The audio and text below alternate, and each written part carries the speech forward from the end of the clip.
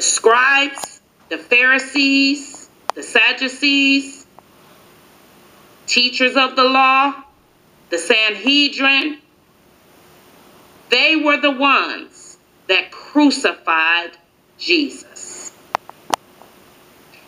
I said it was the educated law teachers that killed Jesus.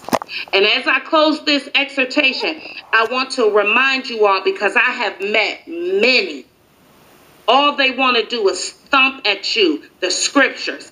I mean, they are just, everything is a scripture. My friends, please hear me. You cannot meet God and not become a lover of the word, because it is the inspired word of God.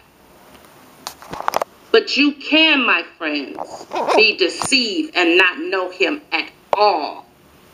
And quote that Bible.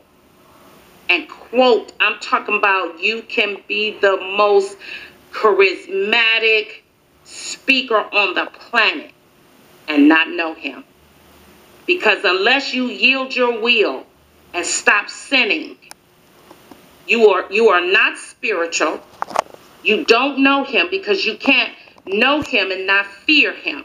You must revere and respect what Jesus did on Calvary.